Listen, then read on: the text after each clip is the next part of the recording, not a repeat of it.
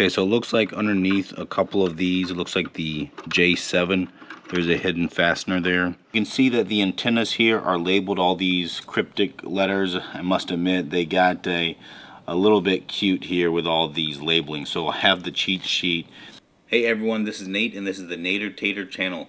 Alright, I have a Verizon home internet cube gateway and I want to open it up and show you how you can take it apart and get access to antenna ports that you can use to then put a external antenna on. And now something to note here is there are two different gateways that have the exact same outer shell. You have to look on the bottom of it, and on here for the SKUI, this one has ARC as the starting letters versus ASK. And so that's the ASCII one is the older cube.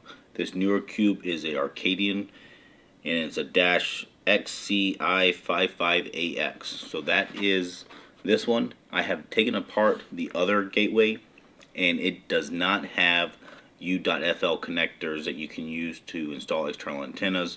So I've already proven that we can't do it with that one. This one appears to have the ability to, but no one that I know of has tried it, so I'm here to try it today. So let's take this apart. We'll look inside. Looking at the FCC documents, it looks like this has like I think 7 or 8 cellular based antennas on it, and so it's going to be fun to figure out which ones to use for an external antenna, and maybe it depends on which band you have or what your focus is. If you want to be on a band that gives you better upload or something, you know, maybe you pick different ones. So we'll have to figure that out after we get it all apart. So let's just start right away and take it apart and then see what steps to take next. Alright, I'm going to take a minute to just do a shameless plug. Please like the video, subscribe to the channel, and hit the bell icon if you find this stuff interesting. Thanks. Alright, so with this case being very similar or the same as the other one, I know how it basically comes apart, I think.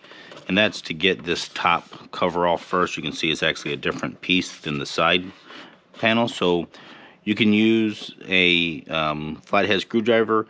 Obviously, when it's metal versus plastic, the metal is going to win. So you want to be careful with it if you do use a metal object to really get in there. What I found is the corners are the most important. So just find yourself a corner that you can, you know, press on and try to get in there. And just know that you might do a little bit of a marking on it.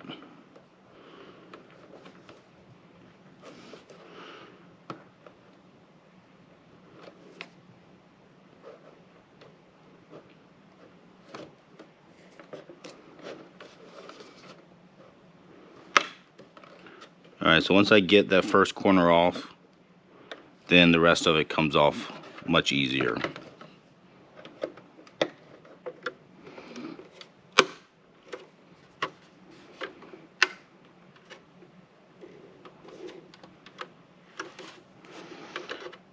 So I find if I get in there and then you rotate it down, that disengages the clip. So you want to pull the side panel away from the top.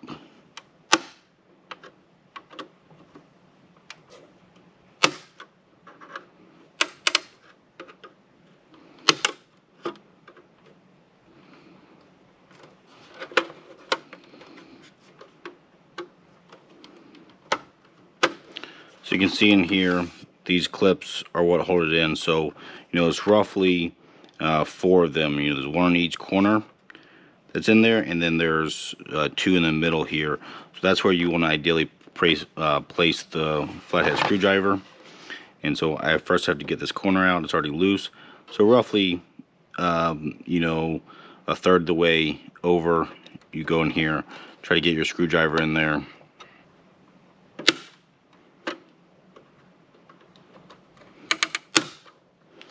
And there we go. So now it pops out. And you can see here, these are the clips that you have to get disengaged on there. But it does come apart without breaking. You know, I did put a couple little Mars. Here's the first one. You know, so I did damage this one up slightly with using the screwdriver, but I don't think that's a big deal or a deal breaker.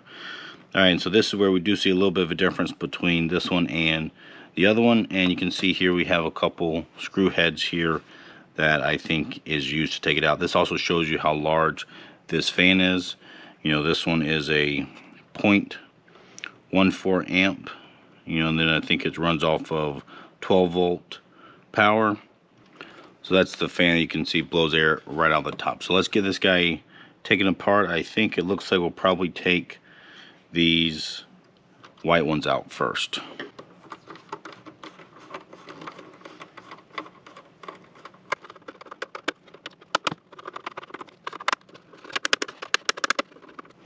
Alright, so once I have those three off, let's see if this will slide up. Alright, so those did not allow me to take it all apart, so I'm going to get this black one here in this corner. Okay, so it looks like underneath a couple of these, it looks like the J7, there's a hidden fastener there. Alright, the J0 also has a fastener there. And then there's one under this J4 as well, so I'm going to take those out.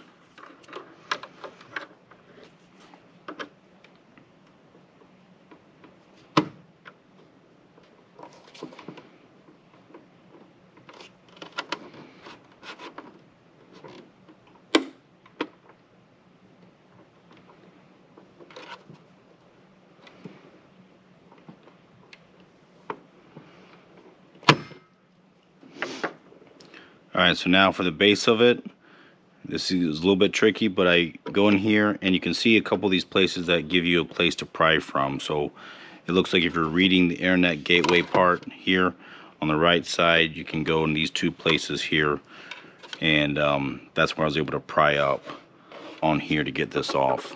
So that was needed in order to pop this case off and get it to release from the black part. So once I have that, I can just carefully, since I have some of these loose here, I can now slide it up.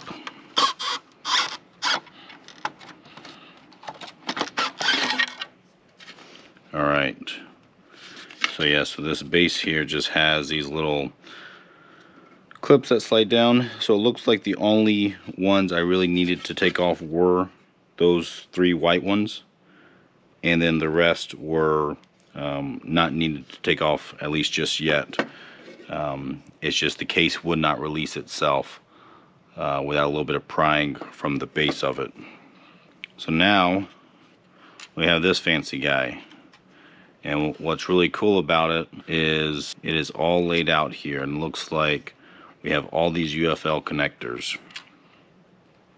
We got lots of them. So now the trick is to figure out which ones of these. Let's see how many we got. 1, 2, 3, 4, 5, 6, 7, 8. And then on here we have 9, 10, 11, 12, 13. Jeez. Alright, so I count at least 13 U.FL connectors on here. And yes, it looks like I did not need to take off any of these screws that were underneath these hidden pieces of tape or underneath the little antennas up here. So now these antennas are all labeled. If I look at the FCC documentation, it has some information here as far as what these labels are, where do they go to as far as which port they go to on here, and then also what frequency or band that those antenna ports are for. So if we look on here, it's kind of hard to see with all the cables. You can see this top one though, it says J7. So I know that one is J7. If I go up here, I can see, you know, J7 is one of these ones I had popped off. So that one I know I don't have to even figure out. The wire gets all hidden and tucked in there.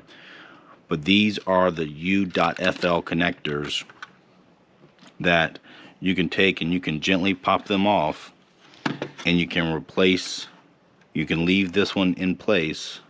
Let's just pop this one up. You want to try to make it come vertically straight up and off of the board there. You know, if you break one of these, it is not my fault, it is your fault. So do be careful with the way these works. They have a little tiny center pin that goes in there, and then they have the round ring, and on the cable side it has the round ring, and the center pin goes in that little hole in there, and that's where the two connectors are. So this is how we do it. So now what we need to do is hook up one of those antennas and start messing with which one of these ports is the most important to get us the best speed. Alright, so you can see that the antennas here are labeled all these cryptic letters. I must admit they got a little bit cute here with all these labeling. So I have the cheat sheet. This is actually from the FCC documentation, but so they have a connector label and then they have an antenna label. So the antenna label is the one that is here in the white font, and these little black rectangles, those are the antennas actually. And so I can see here that for some of them, like JO, that antenna label is also a JO on the connector label. So the connector labels are over here on these boards that have the U.FL connectors, and basically to the left of the connector is that label. So that aligns with the connector label. And so for some of these, like J1 here on the connector label, that goes to J1C right here on the antenna. So that's my first step, is to try to figure out what each antenna is and what is the corresponding U.FL connector on there. And now only some of these are for the cellular. The other ones are for Wi-Fi, for Bluetooth, and for GPS, I believe. So those ones obviously we don't care about from a cellular standpoint. It looks like there are 8 connectors for the cellular modem stuff. Alright, and so basically the long story short is the side with just the 5 connectors, that is for the ones we don't care about. That's the Wi-Fi, the Bluetooth, and GPS over here. And now this side here with all of these 8 connectors, this is the cellular modem stuff. So this is crazy. If you follow the channel, you know the Nokia gateway from T-Mobile has 4 connectors, and they're labeled L1, L2, L3, and L4, and it's pretty easy to keep those in mind. For the Arcadian one for T-Mobile, they have 6 connectors, but by stock form they only use 4 of them. So this is the first time I've had 8 connectors to deal with, and if you have a 2x2 antenna, you're only going to use 2 ports. So you have to determine which 2 ones are the best. And if you have a 4x4, obviously you use 4 ports. Now, I don't think anyone really wants to buy a 4 or 2 4x4s where you use up all 8. So let's go in here and try to figure out which of these connectors actually matter to us for an external antenna.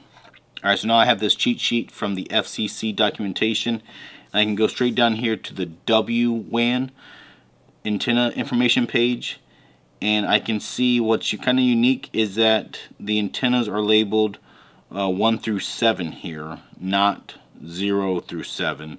So I'm not exactly sure what that means, but we can look here and we can see that some of these are monopole and some are dipole. And then next we can go down here to the note, and they actually test these antennas and see what kind of reception they get for different bands. So what I can see here is 5G NR N77 band for Verizon. That is their C band, and so that's the one that I'm most concerned about, because that is the best 5G band that this guy can pick up. So that looks like it is antenna 6 and 7. So I believe that would mean we have J6 and J7 on this board as my top 2 ones to try out. Okay, so those seem like good ones to try, and then if I want to look at another pair to play with, it looks like antenna 1 has several of the LTE bands as well as some of the other 5G bands N5 and N66. So that N1 seems like a good one to try. And then, you know, perhaps looking at number 5 would give you the other LTE bands as a monopole connection. So I think, to me, for sure 6 and 7 are the ones I'm going to try, and then 1 and 5 are my other thoughts to try. And the only way to find out, I think, is really to plug it in and see. Now, you can obviously look into your area, like on cellmapper.net, or using your phone, especially if you have a Verizon phone, and you can see, you know, which bands you pick up and which ones are available for you. And obviously, if one of these antennas is geared towards a band that you don't have available, then it's probably not worthwhile plugging that one in. You would want to pick a band that you have in your area to pick up. So next up, we need to try these out. Alright, so I have a waveform 4x4 panel antenna and a waveform 2x2 panel antenna that I've done testing with before on T-Mobile gateways. And so I'm going to try those out here on this gateway. I'm going to try just a 2x2 to see if that's all you need. I'm going to try out the 4x4, and then probably, because I have it and why not, I'll try out the 4x4 and the 2x2 both connected up to here to see what kind of speeds I can get. Now right now I get about 240 megabits per second down. It varies a little bit, but that's about my average.